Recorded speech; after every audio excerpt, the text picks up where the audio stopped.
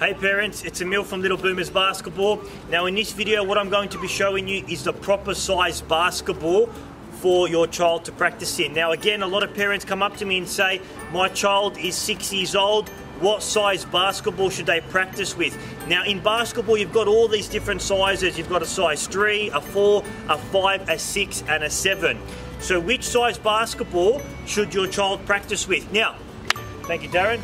If your child is between the ages 3, 4 or 5, I would recommend a size 4 basketball. Here's my Little Boomers one. It's very small and it's great for the hands because child's got very small hands.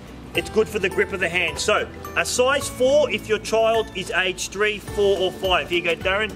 Now if your child is ages 6, 7 or 8, I would recommend a size 5 basketball. Here's my size 5.